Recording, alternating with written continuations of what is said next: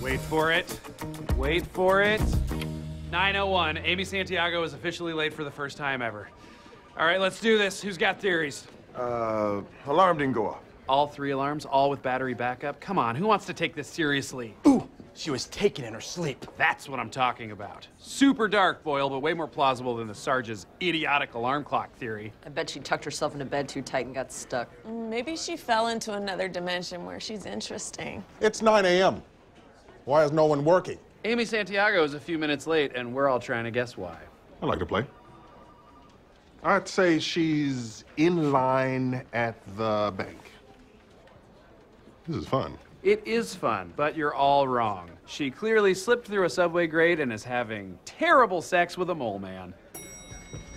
There she is, Amy. Where have you been? We've been worried sick. Do you care to explain yourself? I'm just 70 seconds late. It's not a big deal. Don't worry about it. Santiago, you will tell us, and you will tell us now. There was a problem at the bank. Hot damn!